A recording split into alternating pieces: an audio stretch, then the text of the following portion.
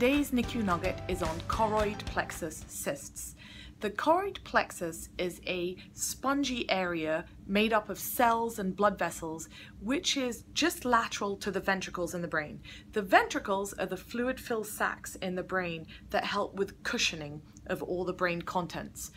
The fluid inside the ventricles is called cerebrospinal fluid, that we shorten to CSF. The choroid plexus produces the CSF. So you can remember this by thinking choroid plexus, CP, CSF producer. Loads of different cells in the body produce fluids.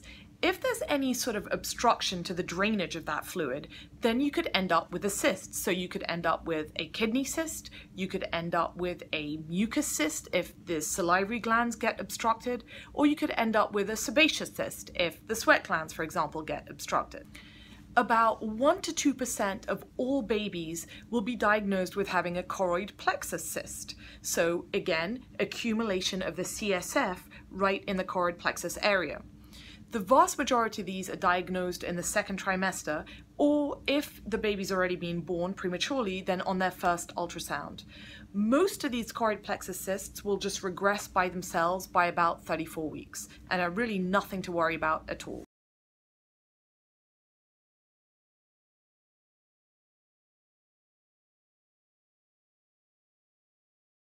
In 3 scenarios, we have to worry about choroid plexus cysts. The first one is when the choroid plexus cyst is really, really large. This is unbelievably rare. I mean, you could write a case report about it if you have such a huge choroid plexus cyst. But in those cases, it could interfere with the surrounding anatomy and maybe even block the CSF drainage and end up with hydrocephalus. So in those babies or adults, they may end up needing surgical intervention for that. The second and third reasons are concerning for the same reason. In the second scenario, we're worried if there's more than one choroid plexus cyst, so 2 or multiple. And in the third scenario, we're worried if the choroid plexus cysts are associated with other anomalies in the body, whether it's cardiac anomalies or clenched fists or rocker bottom feet.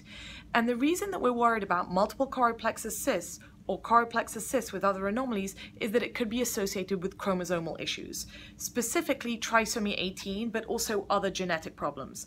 So if the mother is still pregnant and either of those scenarios are identified, then some sort of genetic testing should be done. Same thing if the baby's already been born, we should probably consider sending chromosomes or a microarray.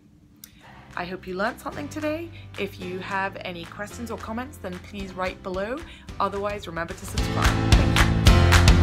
Thank you.